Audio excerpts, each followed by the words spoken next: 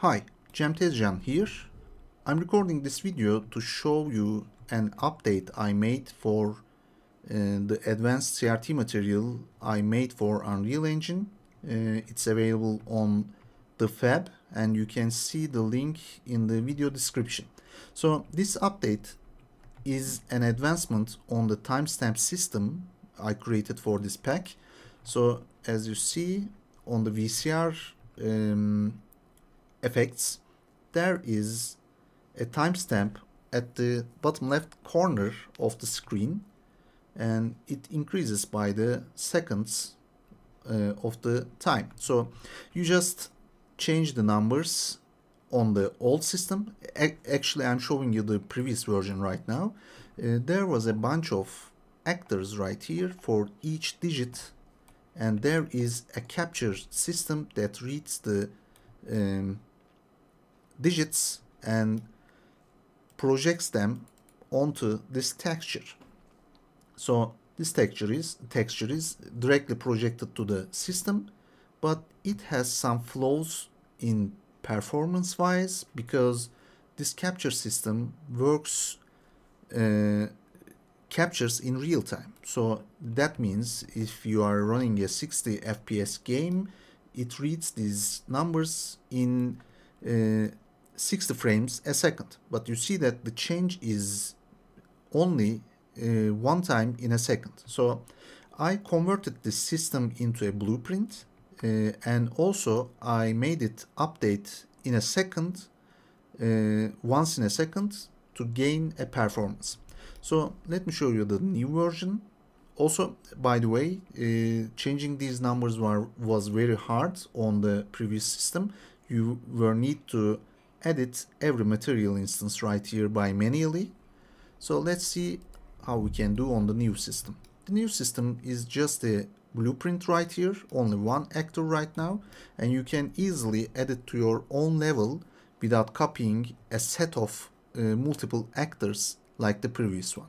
So this blueprint, if you accidentally delete it, you can put it from the content folder, and as you see, it looks pretty much the same as the previous one. But if you click to the blueprint, you will see that there are a bunch of parameters right here. You can change the time like here, and you can change the minute. Minute is having a bit of offsetted from the actual value you enter here. Let me enter 0 and you will see that it shows 3. It's because of the design of the system, but this difference won't be happen on the packaged game because the runtime, this is the gap between the runtime and the change that you made on this parameter. So don't bother with that, because this way you can easily see that the numbers will exactly look as the same on the packaged game, because the system time, the project timing will start with the projection of this capture. So you can see that you can change it anyway by here, and you can change the month and day. Actually, it's not a date, like this. And also you can change the year directly by here. There is a switch here to change the hour system as 12 and 24 hours. If I uncheck it, I can enter hours like 24 hour basis, and if I set it back to the previous, you will see that it's converted to the 12-hour system. So you can see the result like this. And now you will see that we have changed some parameters, and I'm double clicking to the projected texture here. You will see that it's not updating because it's because of the design of the system, because this system just reads the texture once this capture system is moved. So I set an loop in the blueprint. So once you run your game, this camera system will move 1 unit forward and 1 unit back once in a second. So this way it will update these changes once in a second and project it to this texture. So this means a huge performance gain. So this way it will be easier to project the system once in a second, because the changes happens in once in a second, you know.